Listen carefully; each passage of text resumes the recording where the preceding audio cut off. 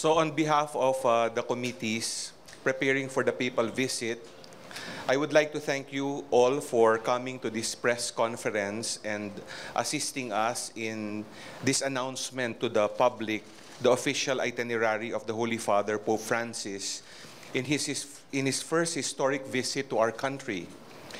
Our panelists will be giving messages on the official announcement, but more details will emerge in the coming days in the subsequent briefings of press conferences with resource persons for various different venues and other aspects of the preparations.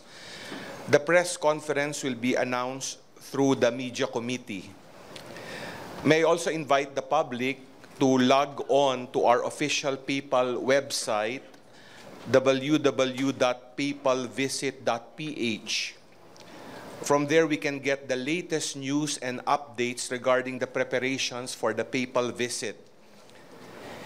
Also, information regarding the Holy Father and some background information regarding the places where the Holy Father would go, especially Tacloban and Palo, and his activities leading to his historic trip in the Philippines this coming January 2015.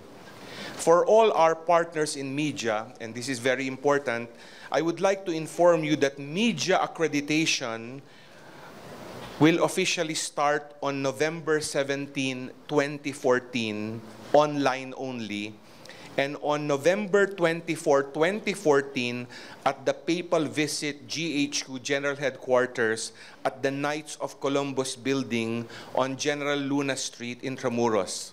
So again, just log on to our website, and the application period will last until December 8, 2014. Thank you.